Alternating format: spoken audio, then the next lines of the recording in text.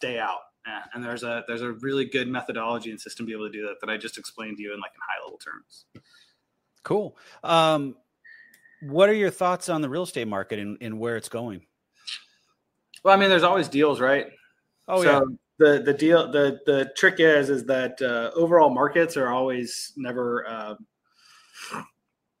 I mean, by the time that something is, it's of course it's having struggles right now because you have high interest rates, right? And higher interest rates are going to be around here for a while. And I mean, who knows what a lot of this stuff is going on right now, right? But that's why I always look towards like different types of syndication deals, either in like energy or real estate, sometimes a couple other things, but I try to keep my focus pretty narrow.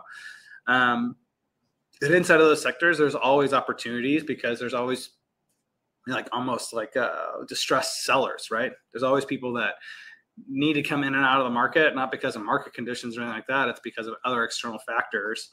And because of those factors, and you're able to get a good deal on an asset that you like, that has the right, cash flow net worth and proper tax depreciation benefits that you're looking for, depending upon your financial analysis, and you're good to go. But I mean, I wouldn't be blindly throwing money into real estate, right now. I mean, I think Airbnb, right, is having like a massive downfall right now too, right?